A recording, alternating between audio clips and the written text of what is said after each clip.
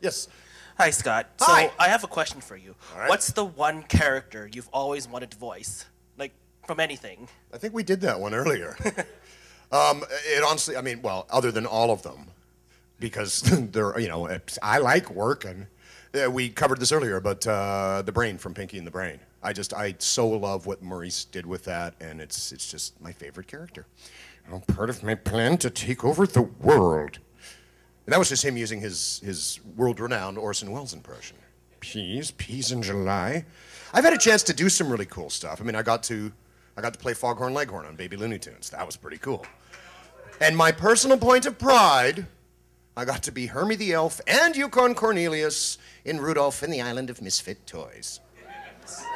I'm independent. You know, and I grew up on the original, so I was just like, what? You know the role everybody wanted? Everybody was going, nobody wants a Charlie in the box. I think, Lee Tokar got that.